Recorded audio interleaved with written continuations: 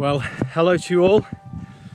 This is, and I often say this, a pretty exciting day.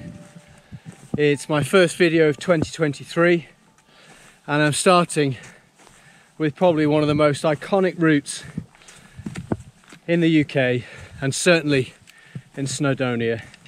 And as you can see all around me, I've got fantastic winter conditions, and the route that I'm planning to do today and to film is the mighty and quite incredible Crib Goch.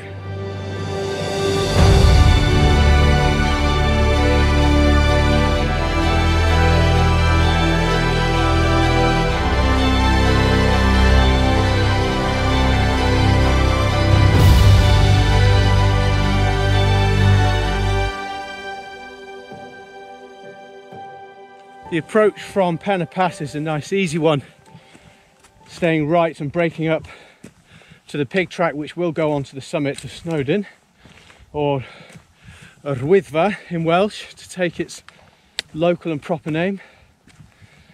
But this route eventually reaches a shoulder and a col where there's a distinct junction that breaks off for the path up the northernmost flanks of Crib Goch, and if I turn now, that's just coming into my view, and the route takes you up this big broad ridge and then breaking out onto the face, and eventually, almost like a pinnacle stone at the top, you step round that pinnacle stone and burst into view as this incredible ridge that's renowned across the UK, amazing in the summer, superb in the winter, but not to be underestimated, and certainly shouldn't be attempted without proper understanding of kit in either of the seasons, and also some idea of navigation. But it is one of the most spectacular routes in the UK, and I think today, with the sun, just as I break out near that col, it's even going to be warm, despite the temperatures being somewhere around 1 degree or 0 Celsius.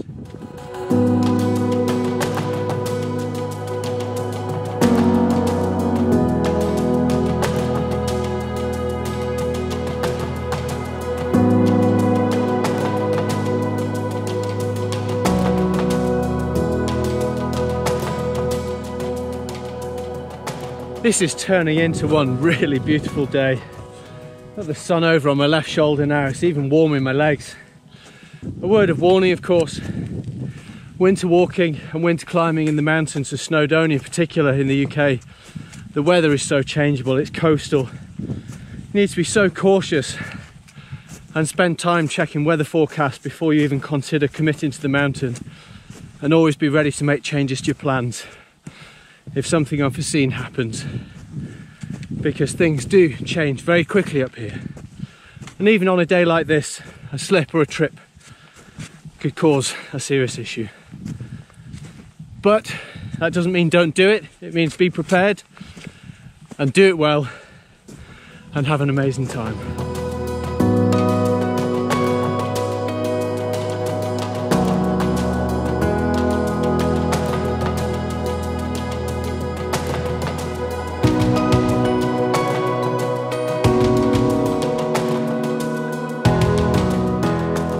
I've now gone for an intermediate solution between poles, crampons and axe, and quite often that's getting your axe out, putting your poles away, but still not needing your crampons, and your axe becomes really useful just for planting your hand on this steeper ground for a little bit of security, whereas your long poles have just become a liability.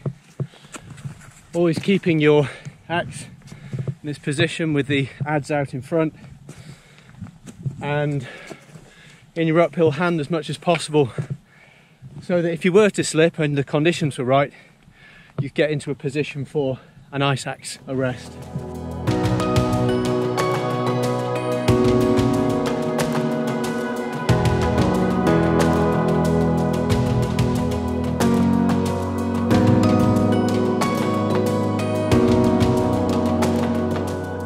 here I am, breaking out above that broken and loose section. It's a little steeper onto the final broad ridge. And there's the summit of Snowdon, looking so beautiful today, coated in white, and the whole of the Snowdonia area in view in this glorious sunshine. I'm just arriving at the top of that ridge. Doesn't take long to get up here, just a little bit of effort.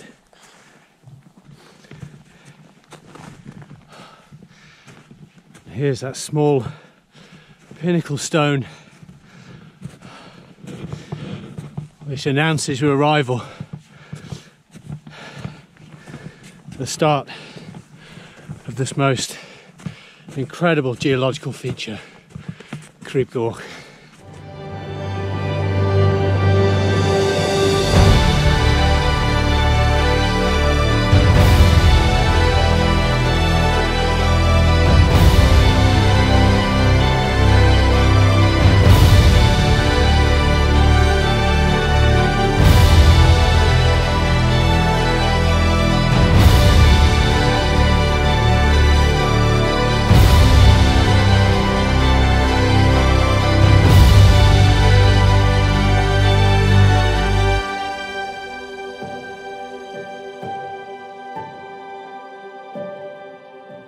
Here we go then, one of the most spectacular routes in Snowdonia, especially on a day like this.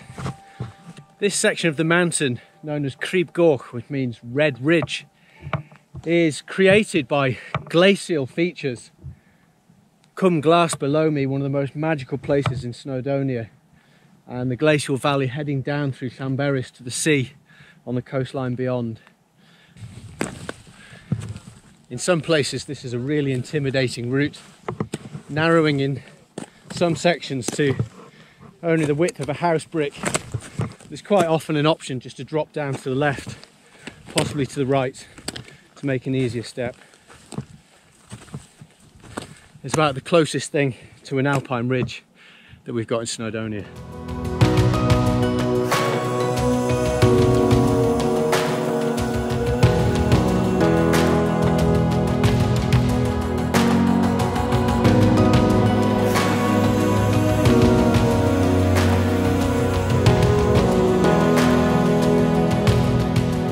After traversing this knife-edge ridge, you reach the highest point around halfway along Crib Goch at 923 metres, around 160 metres lower than the summit of Snowdon that you can see in the distance, with a full crowd of people on it.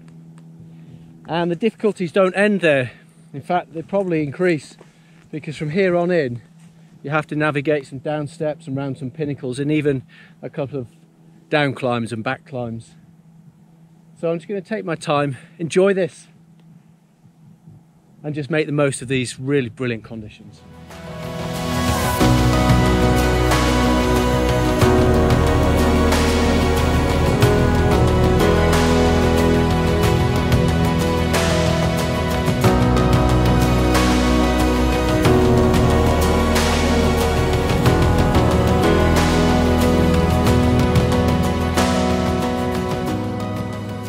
That's pretty much the last of the difficulties on this route.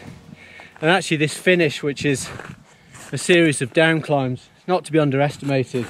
And all of the excitement and glamour of the narrow ridge probably will be in your mind when you come to do this route. But you need to know whether you're capable of down climbing sections, short sections that might be a little bit more technical and a little bit tricky.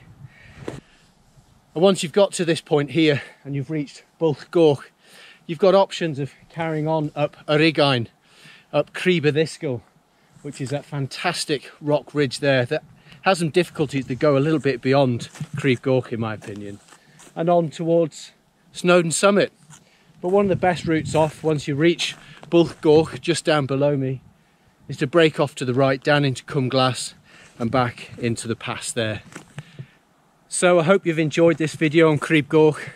Crib Goch on one of its best days for sure. Really enjoyable with these conditions and this incredible snow, and just finishing with the most amazing view out over Snowdon and the Snowdonia Range beyond.